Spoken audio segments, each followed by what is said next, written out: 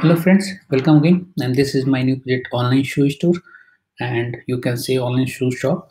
And I have developed this project in Java JSP and MySQL. The version for the JDK I'm using is the JDK 1.8 and the MySQL version is 5.6. For connecting MySQL with Java and JSP, I have used MySQL connector, which you will get easily from the mysql.org website. So this is a web-based application. So for front-end development, I have used HTML, CSS, and JavaScript. Some of the jQuery library also I have used, like for form validations. For date calendar plugin integrations, I have used the jQuery plugins. Right. So these all technology stacks I have used for developing this project online shoe store. Right. So let's start with the functionality go through. Right. So this is a web-based project. So that's why you can run this project on the Tomcat version 7, 8, or 9. So I am using the Tomcat version 9. Right. So this is the homepage of the project. You can see there are some shoes coming on the homepage, and this is a totally dynamic, and these all details are coming from the database. Currently, we have added 12 shoes details on the database. That's why 12 shoes are coming. Right. So if you want to see the details, just click on the shoes. You will be able to see the details. One more thing I want to update you.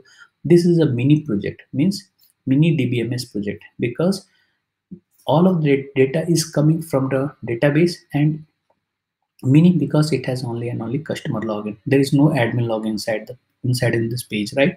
Inside in this project. If you want to add, update, delete the records, then you can do that. You can do it directly from the database, right? So this is the homepage of the project. You can see this is the homepage. All of the shoes coming from the database. This is about. This is a static page. This is all products, means all shoes. You'll be able to see all of the shoes. You can filter out the products from here, right?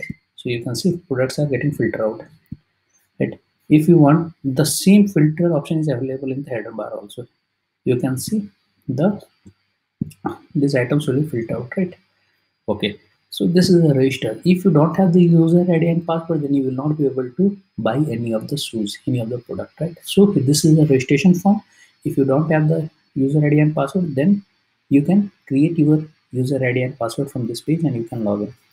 This is a login. From here, you will be able to log inside the system and you can perform certain operations. This is a contact us page. From where you will be able to send the contact information, but this is a static page. I'm not saving the value of this contact us page anywhere into database. Even I'm not sending any type of email and SMS from this page. So I'm going to log in. So username is amit@gmail.com and password is test.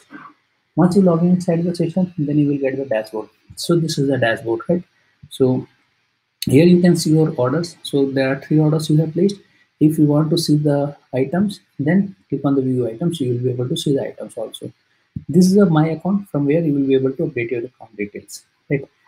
So this menu options available here in the header bar also, right? Now I am going to buy some of the shoes again.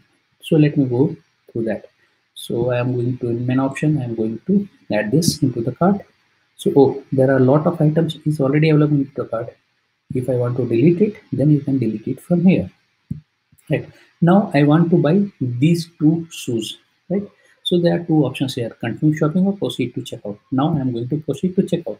It's asking your shipping address. So you enter your shipping address, anything you can enter, right? I'm entering the garbage details. After that, it's asking for proceed to payment. Once you click on the proceed to payment, this is the make payment option. Here you need to enter any of the garbage information. No need of entering your correct credit card details. This is a dummy page, right? So I am entering any of the garbage information here.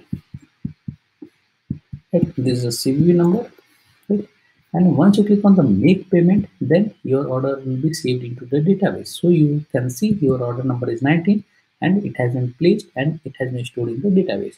You can see your order details. The order number 19 is here, and you can see the view items here, right? So all things are database driven, all things are saving to database, all things are coming from the database, right?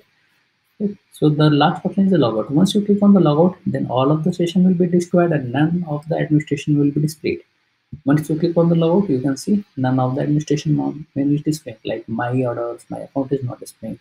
If I log in, then my order and my account is displaying. If I log out, it's not displaying because this is a session driven menu. Right? So this all functionalities I have inside, I have developed inside this project online shoe store. And as I told you earlier, this is a Java JSP MySQL web-based mini DBMS project, right? Mini because it has only and only customer login details, right? There is no admin inside in this project. But if you need admin, we will integrate it also.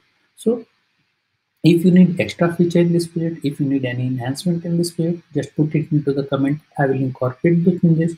I will make this project more better and better according to the requirements. And don't forget to subscribe our channel for getting the latest projects videos on the latest technologies.